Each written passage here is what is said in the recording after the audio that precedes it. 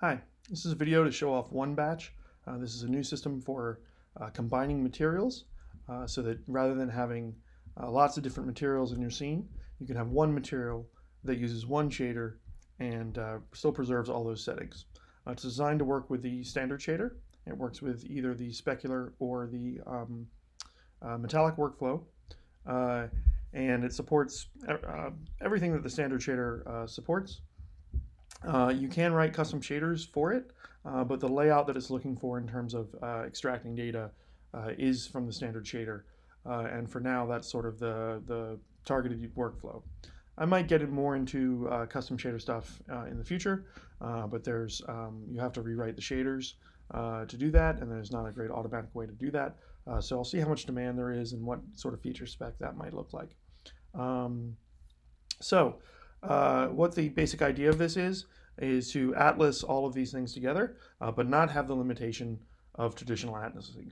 So if you've used an atlasing tool or done it yourself, the basic idea is that you take some texture, you break it up into sections, and you map everything onto one texture sheet, right? So you have multiple objects using one texture, and then they can share the material. There's a lot of problems with that, though. You run out of texture resolution really fast trying to pack it all in, and you can't tile a texture. So you end up doing tricks like ping-ponging it in the UVs, but then that gets problematic for other reasons.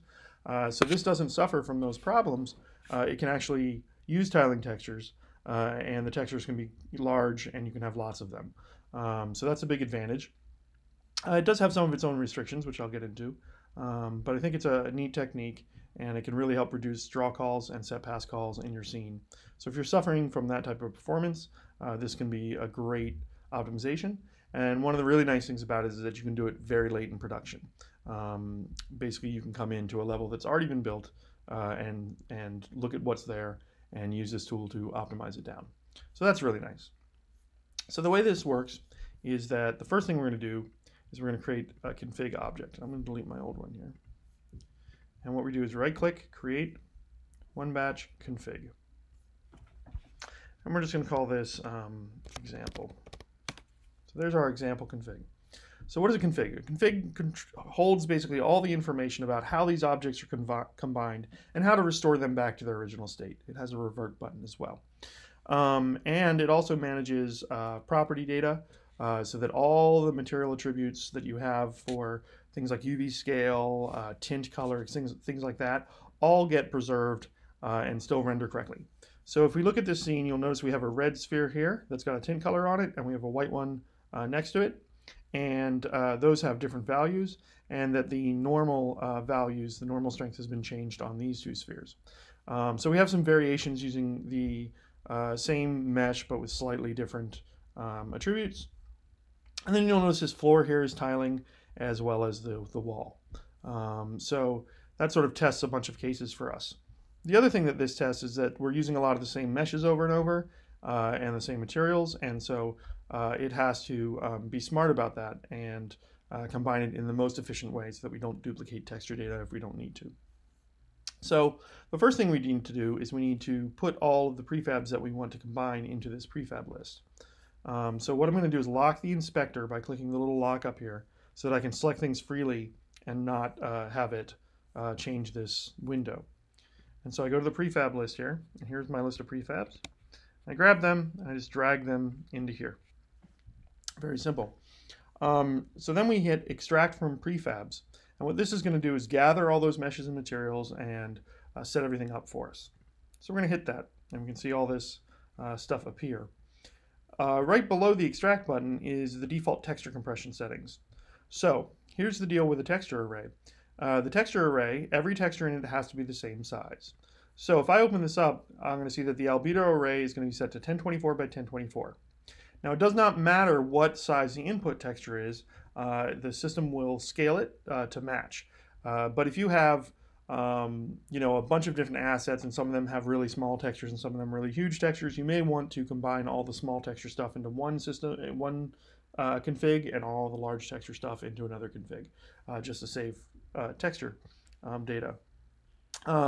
And the nice thing about this is it's very easy to rescale all your textures and change your options on all the textures at once because it doesn't really matter what the input is, it's going to scale it here.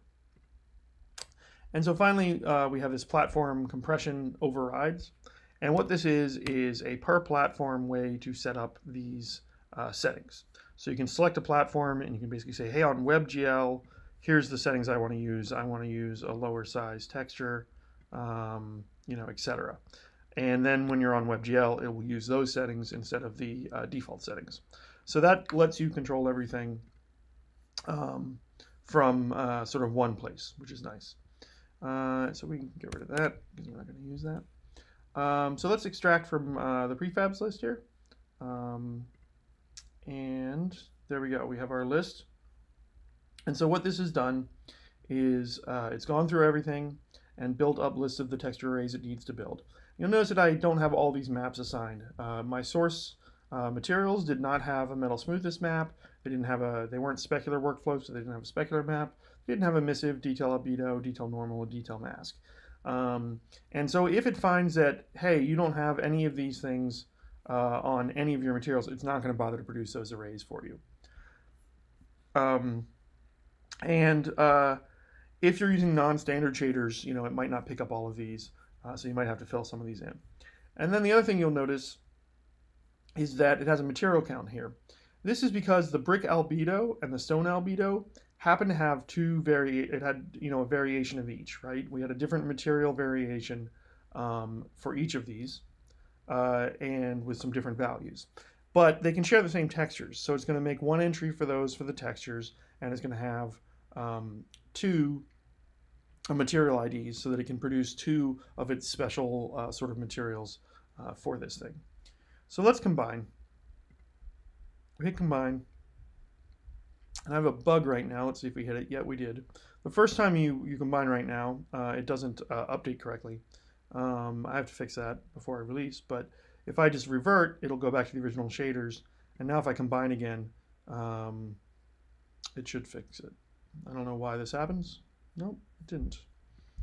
I think it's a scene update thing, actually. Let me just poke around. And where's my config again? Combine config. So you can see here it created a material for us. We can also unlock the inspector here. When I selected the material, it's a refresh bug. It's suddenly updated. And so we can see that we have something that looks like the standard shader here on the material. But it has this property texture. This is where all the per material settings are stored. And it has an albedo map, but this is actually a texture array it's looking for, not a traditional texture. It has a normal map, occlusion map, etc., but they're all texture arrays.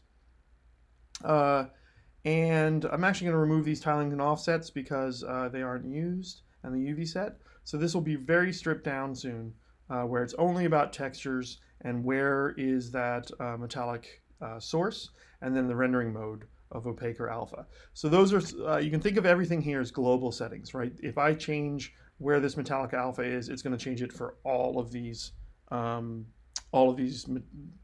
faked materials, right? Because we only have one material to store this data on, and so everything's shared. And all of the actual data that you normally have about tint and things is stored inside this little property texture, which it sticks out here into the file. And you can see it's just an 8x6 texture, so it's a tiny little thing. And it just holds all our data for us so that we can sample it in the shader. Okay, so you don't have to worry about that too much because the system automatically hooked this all up for us. And what you'll see here, if you go back to the config, is that now under each of those texture entries, we have our submaterials. And so if we look at that brick albedo again, that had two materials, we see that it has a brick material and brick normal strength material because these were all the same except that the normal strength was 0.5 on this one and 1 on this one. So that's the difference between these two materials, right? And over here we have one that has a tint and one without the tint. And the smoothness is a little bit different. But we can come in here and we can change any of these values around. We can change our tint to be blue, and you can see it's tinting the wall there. We can find a better example up here. We change the tint on this one, which I think will affect one of the spheres. Or nope, that's the floor. Oh, of course, it's the tiles material. It says right there. Sometimes I don't pay attention to my own stuff. And then here we go on this brick material here. You can see we can change the spheres that we're using that material. So it's preserved all of those original materials that you see here. all of these. It's preserved all those settings into this special texture. And if we actually look at any of these objects, you'll notice that they all use the one batch standard shader, and their material is an example shader that we set up, that the config created for us because we called it example. And you can set your shader here too, but all of these objects use that same material. So they're all rendering in one material, okay? And if we hit play on this thing, we can see that the draw calls are actually lower. So let's hit play now, and then we'll revert it. And so we can see here that we're doing this in 9 batches. And where's our set pass calls is 9. So it's nice and low. And our batches is 9. Okay. Now let's switch over. Let's just revert this config back to the way it was. So we're going to come down here. We're going to hit revert. So now, if we look at these guys, there are all our original materials. We see this is the brick with a standard shader. And you can see that these are all different. We have stone, stone tint, etc. Now let's hit play. And we'll see that our draw calls on the before case were 32 batches with 32 set pass calls.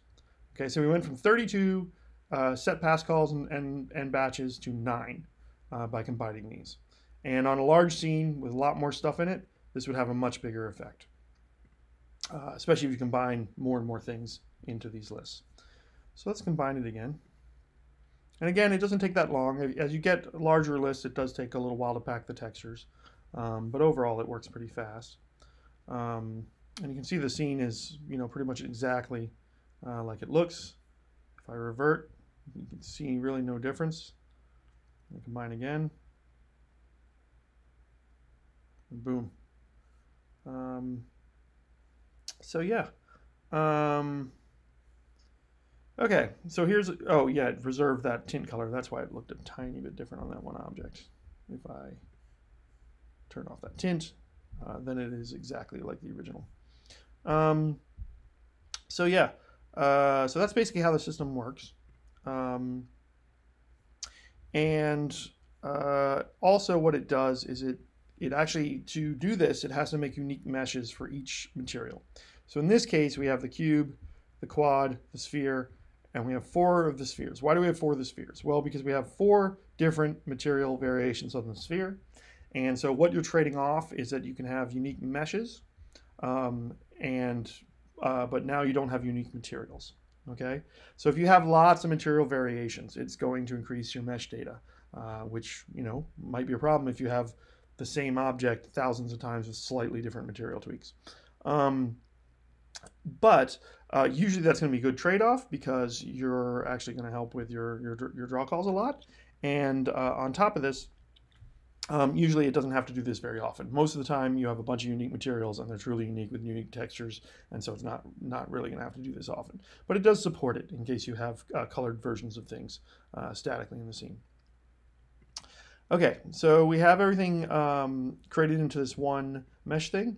And the other downside I should talk about is that when this gets loaded, it's going to load everything in these arrays at once. So essentially, it can't load a single texture in a single mesh. It's going to load all of them at once. So when you're combining these things, what you want to do is think about logical sets of your data. A lot of people use kit bashing. They buy stuff off the asset store.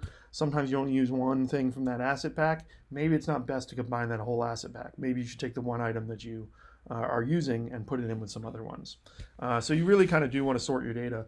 But the advantage is that it's good to do that anyway so that you know what you're using, and you're able to combine all these things and greatly reduce the draw calls, which is pretty cool. The last thing I want to show is there's an example here of a Amplify Shader Editor custom shader. So let's say you don't want to use a standard shader, you want to scroll some UVs or do something funky, a little different. This sample will show you how to do that with the one batch system. And so what I did was I created a couple functions here. There's a one batch texture index, which grabs the texture index from the mesh. And so what this does is, if you've not used a texture array takes a UV coordinates and it takes an index of what texture to sample. in the array. And so this will grab the texture index from the mesh for you. So then you can use it to sample your albedo and normal, in this case, texture arrays. And then the other thing, if we come down here, is the one batch data node. And the one batch data node is what essentially will sample all the little per text properties from your mesh, and then give you your smoothness, your tint, your detail, normal, map, scale, all of these things that you might want to use. So if you decide, you want to scale that texture and have that scale used from the editor, you can use this normal map scale here, or your parallax height, whatever values you want from the standard shader. You're able to get these over here, and you could get your own too by just reusing these. And in this case, all I do with it is I basically sample an albedo normal texture, and in the case of the albedo, I multiply by the tint and go into the albedo. And then with a normal, I take the normal strength and I do an unpack scale normal function and go into the normal. So that will scale the normal strength for you. And then the final thing I do is plug the emissive color in, just an example shader. And if you look at, this node is actually really simple, but the one batch data node is quite complex if you go in and look at that thing. So it's actually pretty cheap overall. There's a little known thing about, often people talk about sample counts with a GPU, but if you sample a texture and that texture is small, or you're sampling all right next to the current pixel that you just sampled, it goes really, really fast. And so this takes advantage of that and extracts all that data for you. And the compiler will actually remove, if you're not using some of this data, it'll actually remove those calculations for you, which is a great thing about shader compilers. So anyway, let me close out of this. I think that about covers it. I'm including some documentation as always, and yeah, I want to get this into beta soon and get some people using it, and hopefully you find it useful. If you have questions, comments, or anything, the best place to reach me is always on the Unity forums. I'll be creating a thread for this, and hopefully I'll get some feedback. Another nice thing about this is that it can work in conjunction with other tools that reduce your draw counts. So, if you're using some dynamic system or something like that, like most of these systems have one fundamental problem, which is that they cannot combine materials together. And so that's what this does. It allows you to combine materials together, combine a lot of materials, up to 256 with up to 256 sets of textures at full resolution, so that the GPU can treat those as if they're all one material, right? So anywhere where having more materials is hurting you, this can help. So yeah, I hope it's useful, and I'll hopefully have this up on the Asset Store pretty soon. Thank you for listening.